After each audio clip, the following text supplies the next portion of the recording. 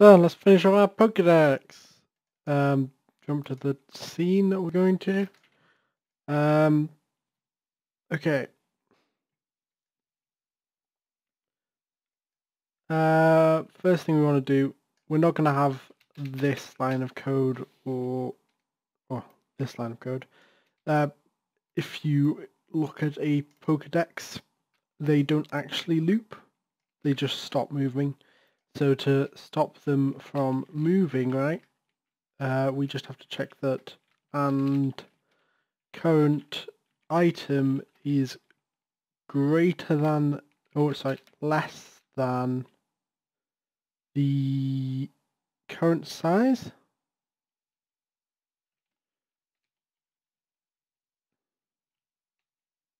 Current item. Oh no, sorry, the size of the Pokedex holder. No, not the Pokedex holder, what am I talking about? We're checking if it's less than the array, right? So the array is singleton dot Pokemon dot size. There we go. Actually, no, we don't need it for the second one. And current item is greater than or equal to 0, right? That should work, I think. Let's have a go.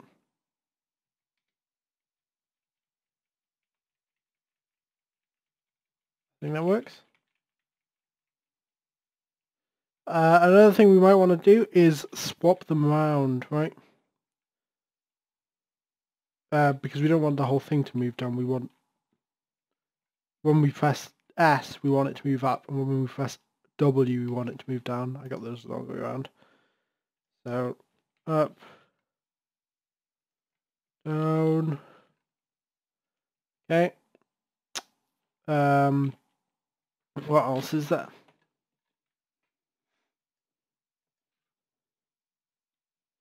If we remove the X and Y offset, right? So set them both to 0. Then we can just manually set it in the world. So if we just move that to there. Right. Next up, if we go to our singleton, we can replace these with great current Pokemons. So the name will have Jeff. We'll have him at 100.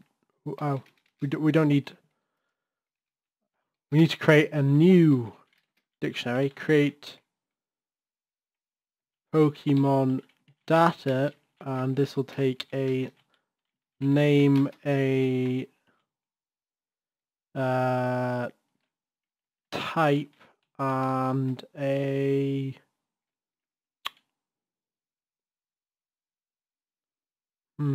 what else can it take? Like I said, I'm not the best at Pokemon lore.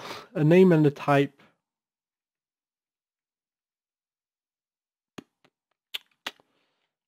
We'll stick with that. So then just return name equals underscore name and type equals underscore type, and that's all we have for now. Create a couple of these then. So name, we can have Pikachu, and we can have him be the electric type, I guess. Like I said, I'm not the best Pokemon.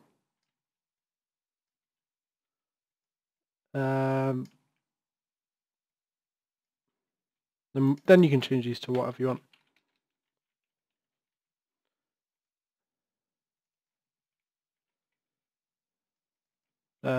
I'm pretty sure I'm going to get some of these wrong.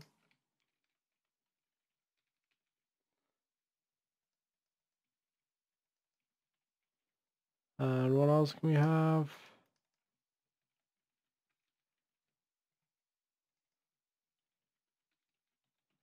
Okay. Then we can go to our Pokedex, and instead of setting the text to I, we can set it to I.name.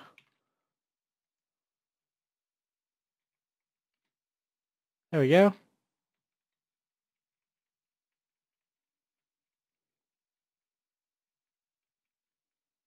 That's weird.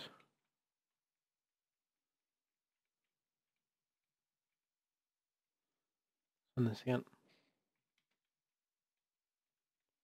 I shouldn't be able to... Hang on.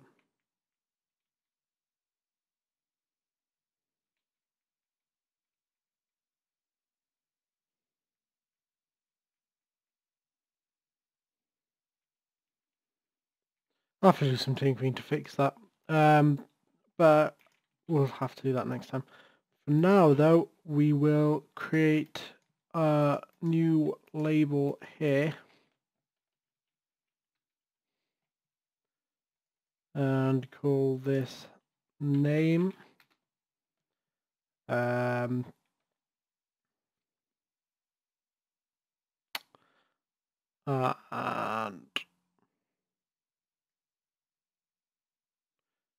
set the font color to black. Font to this. Oh, I want this.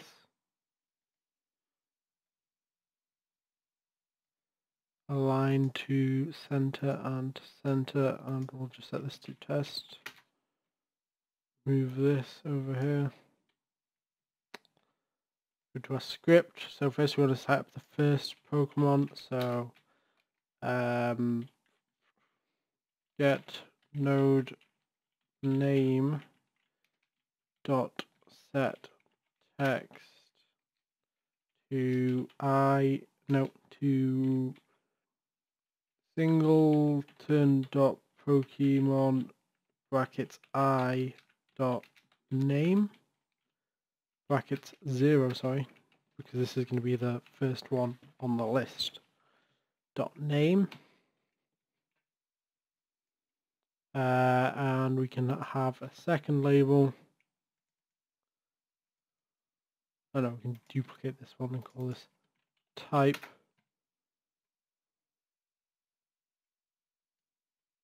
And its type will be, oops.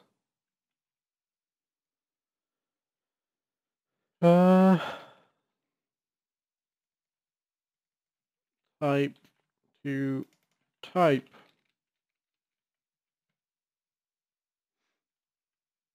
And whenever current item is changed,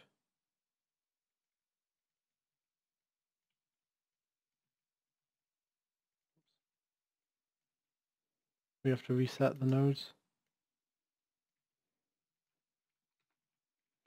There we go.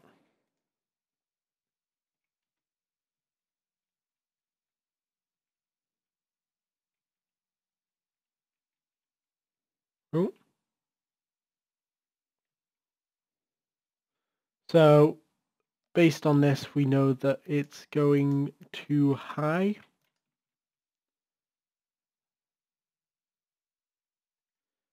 So I guess we need to -1 from this. Try again.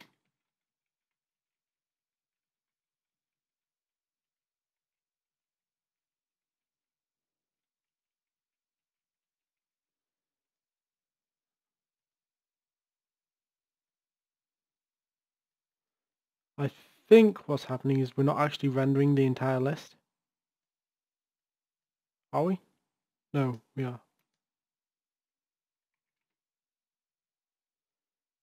Pikachu, Charizard, Squirtle, Meowth. Why is it? So it's... that is strange.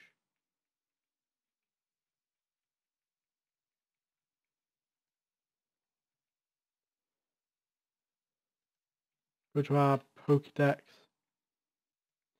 Okay, so our problem was that here we had a greater than or equal to when it should just be a greater than. Also, I'm pretty sure we had it right the first time, so to change that back to down and that to up, unless I'm getting this confused in my head. It may well be. Go down.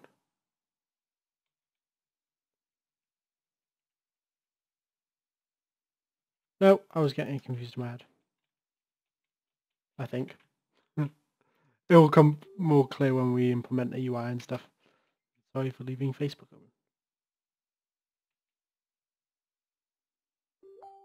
open. I think what's actually happening is the direction's changing. Well, I mean the direction's going the wrong way. So if we change this to my... Oh my god, I'm so sorry. So if we swap these around... There we go, that feels better. So basically you have a list of labels here which names all the properties of the Pokemon. And yeah, basically all we have to do now is decorate it. And when we've done that, then we'll be done with this. Simple as that. So I'll prepare some sprites for next time, and I'll see you for now. Bye.